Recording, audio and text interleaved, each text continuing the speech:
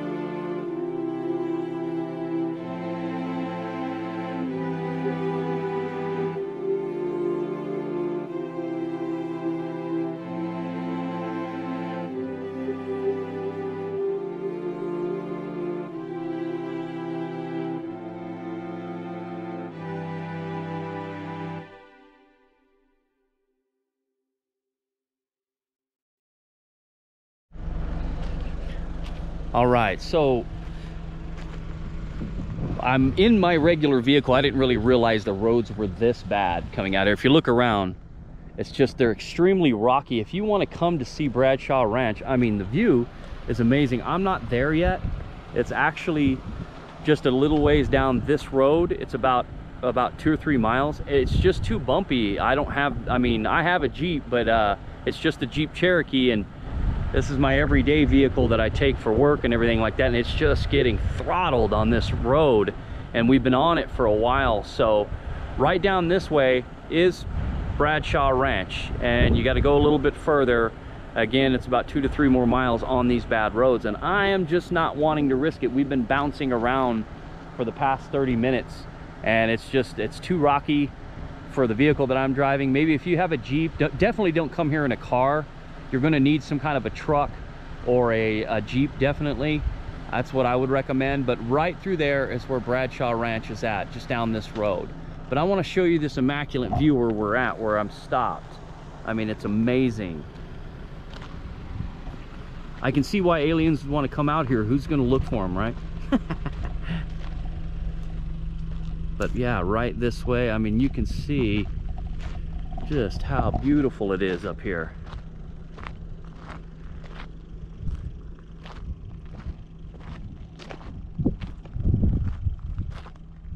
I'll walk over this way.